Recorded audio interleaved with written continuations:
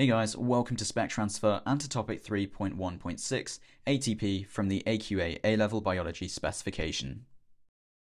As always, let's start with a look at our specification. We need to know that adenosine triphosphate, ATP, is a nucleotide derivative, and we need to know its structure. We need to know about ATP hydrolysis and how it may be coupled to energy-requiring reactions within cells, as well as how the inorganic phosphate ion that is released during ATP hydrolysis can be used to phosphorylate other compounds to make them more reactive. Finally, we need to know how ATP is resynthesized. So let's make a start. ATP stands for adenosine triphosphate, and make sure that you can spell this correctly in an exam. ATP consists of an adenine, which is bound to the 5' end of a ribose pentose sugar, which is attached to 3 phosphate groups. Lots of energy is stored in the phosphate bonds. These bonds have a low activation energy, meaning that little energy is needed to be put in to break these bonds, so they are easily broken. Lots of energy is released when these bonds are broken.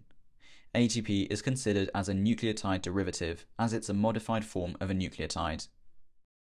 Plant and animal cells release energy from glucose in respiration. However, a cell can't get its energy directly from glucose. Therefore, the energy released from glucose in respiration is used to combine adenosine diphosphate, ADP, and an inorganic phosphate ion, represented by Pi, to form an adenosine triphosphate, ATP. Note that ATP can also be synthesized during photosynthesis. ATP synthesis is catalyzed by the enzyme ATP synthase. ATP diffuses to the part of the cell that requires energy, for example, a sodium-potassium pump. Here, ATP is hydrolyzed into ADP and Pi. This reaction is catalyzed by the enzyme ATP hydrolase. ATP hydrolysis can be coupled to energy-requiring reactions in a cell. The energy released can be used directly to make the coupled reaction happen, rather than being lost as heat. Note that the inorganic phosphate ion can be added to another compound to make it more reactive, which is known as phosphorylation. ATP is then resynthesized by the condensation of ADP and Pi, catalyzed by ATP synthase. Remember, this can happen during respiration or photosynthesis. Let's have a look at ATP as an energy source.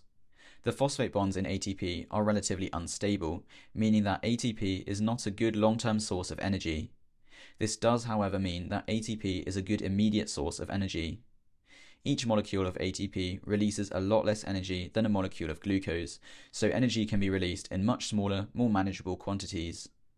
ATP, however, cannot be stored. ATP supplies energy for active transport, muscle contraction, the initial reactions of respiration, the activation of other molecules by phosphorylation, and the synthesis of macromolecules such as polypeptides. Great, that would be ATP covered. I've given an overview of ATP as well as its structure. We have covered ATP hydrolysis and how it may be coupled to energy-requiring reactions within cells, as well as how the inorganic phosphate ion that is released during ATP hydrolysis can be used to phosphorylate other compounds to make them more reactive. We have also covered how ATP may be resynthesized by the condensation of ADP and Pi. That would be it for now, guys. Thanks for watching. Please subscribe, comment. Next time we will be covering water.